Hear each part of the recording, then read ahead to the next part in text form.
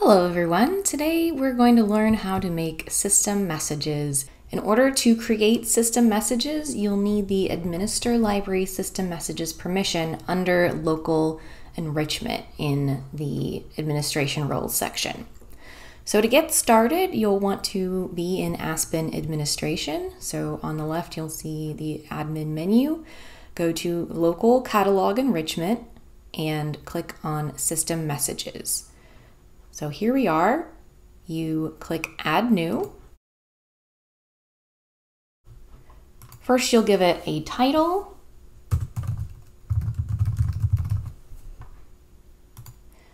In this box, you can type your message. So you can simply put in some text. There's lots of different options for formatting and adding links. We've also seen libraries just use this to upload an image and link that image to another page. For example, some libraries just uploaded a banner image as a system message and linked that to a summer learning program registration page. So there's all kinds of options for system messages. I'm going to paste in the text that I want to show here. So if you want to increase the size, you can highlight it, change the size here, or by the font size. Oop, that's a little too big. And let's say I want this second line here to link to a page that has more information about this closing that's coming up. So if I highlight the text I want linked, I can click the Insert Edit Link, type in the URL and hit OK. And now I have a hyperlink here.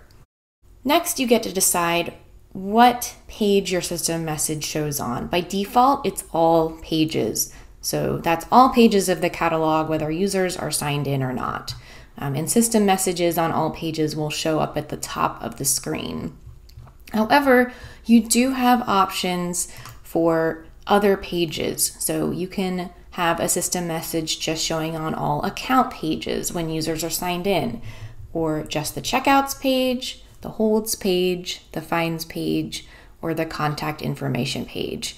And these other system messages that are more targeted, those do not appear at the top of the page. They appear further down closer to the account information that's relevant. Next, choose the message style. These different options correspond to the background colors of your system message. And system messages can be targeted with custom CSS in your theme settings. So if you really don't like any of these color options or want to make your system message even fancier, you can customize them with CSS in your theme settings. I'm going to pick, let's pick blue. Next, you can choose a start or an end date for your system message. If you leave these blank, the message will just show indefinitely. If your system message is promoting an event or something that's going to come and go, like say you're going to be closed a few days for an all-staff training, or there's a holiday or something else, it's nice to use the start and end date so that you can just kind of set it and forget it. Next, you can choose whether the system message is dismissible. This means that when users are logged into their accounts, there will be an option to close out the system message and they won't see it again. So if a user's logged in, they would be able to see the option and Aspen would remember that they closed it and it would never show up for them again. Next, you'll want to select the libraries that this should apply to, as well as the locations. So I'm selecting everything and I'm going to save my changes. And now I see my system message here at the top of the screen.